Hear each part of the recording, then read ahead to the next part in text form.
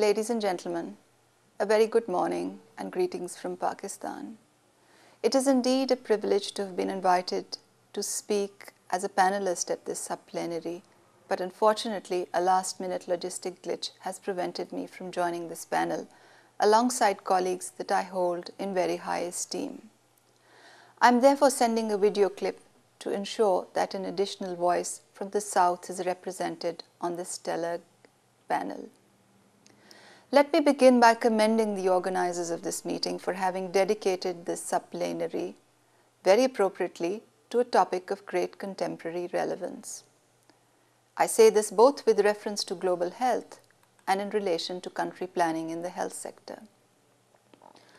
And I say that because as individuals practicing in global health and with a stake in creating normative frameworks that cascade into planning in the developing countries, it is absolutely critical that we show how strategies and streams of planning in primary health care, in health promotion, and in relation to the social determinants of health can converge in common implementation frameworks in resource-challenged settings.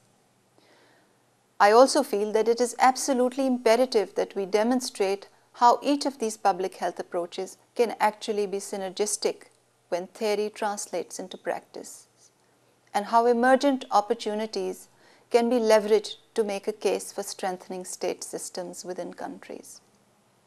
This has to be done in ways that enables the delivery of primary health care and in ways that can ensure mainstreaming health promoting actions whilst addressing the social determinants of health. It is important to appreciate that health-related normative approaches may have different historical perspectives when viewed from the lens of global health. The various factions of global health may be seen as promoting various approaches and speaking different languages. On the other hand, countries may also be diverse in the construct of their body politic, in their system of governance, and in their configuration of their health systems. But as policymakers, managers, practitioners, and advocates, we must not lose sight of the need to converge all these diverse global normative considerations into a set of mutually reinforcing actions suited to individual country needs, so that they can help to achieve better health and can bring improvements in social conditions. I commend the organizers for laying the need to do this on the table by organizing this subplenary, and would like to touch upon 3 points very briefly in this important thought stream. Firstly, I would like to emphasize upon the distinction between a health system and a health care system. It must be appreciated that health is an intersectoral responsibility and that a number of factors other than performance of health systems are responsible for poor health status of populations within the developing countries. The report of the Commission of the Social Determinants of Health has presented cutting-edge evidence relating to inequities of power, money, and resources as being one of the strongest determinants of health status of achievement. We all know that per capita income is one of the strongest determinants of health status, and that one of the best public health approaches to address child mortality is by increasing the maternal level of education. We also know that as opposed to this, there is very little independent correlation of health status with the number of hospital beds or healthcare provider ratios. In my own country, more than 1/3 of deaths in children are due to diarrheal diseases. Undernutrition is also highly prevalent amongst children. Over the age of 65 years, 14% of rural females suffer from obstructive pulmonary disease, which shows that the use of coal and biomass fuel to cook indoors is an important determinant of disease. The public health handles on these issues is not within the remit of the health sector.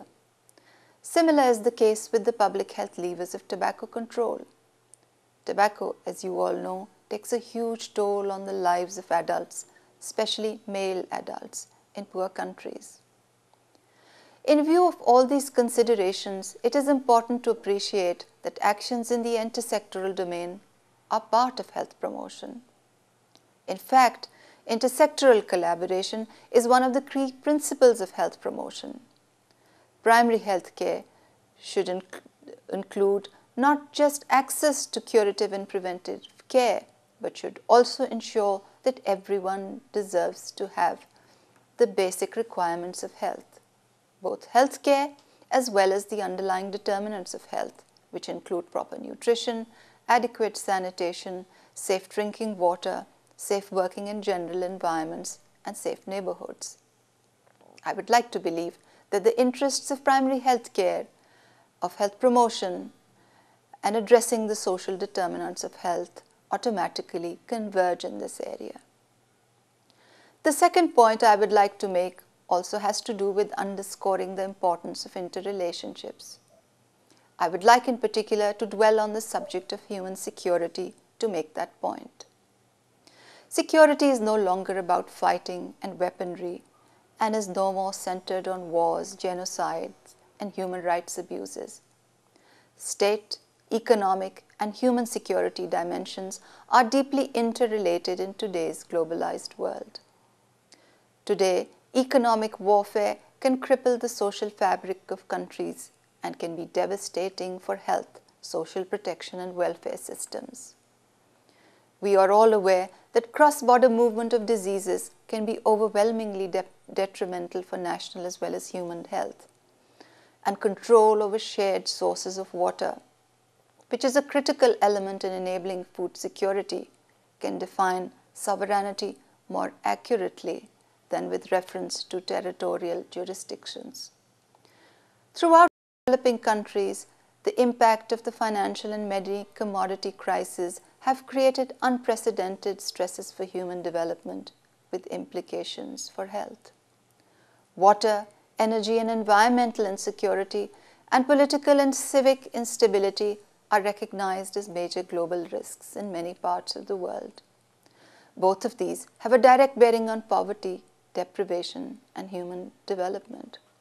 The environmental impact of industrial effluents, municipal wastes, agricultural residues, and rampant outdoor and indoor pollution in the developing countries play havoc with people's lives.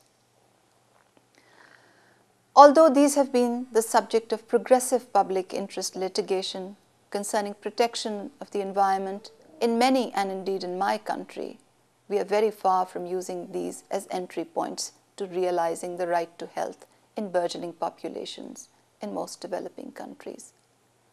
It is important to appreciate that the escalating population base poses a threat to demographic security in its own right, because those at the bottom of the pyramid fall prey to exploitation in extremist hands when states fail to provide social welfare, including health, to its people, as has happened in the country that I hail from. There is also the compounding effect of many other factors on human welfare in such environments. In my own and indeed in many other war and conflict-ridden countries, underperforming economies and fiscal pressures due to intensification of wars create unprecedented pressures with dire consequences for human development and health. In my country, for example, more than 3 times the number of people have died as a result of conflict compared with the total deaths attributable to maternal deaths and deaths due to HIV and AIDS, tuberculosis, and malaria combined. These considerations are not just relevant for my country, but 25% of the world's population which lives below the poverty line of less than $1 a day, and for the vast majority of populations which live in conflict-ridden zones.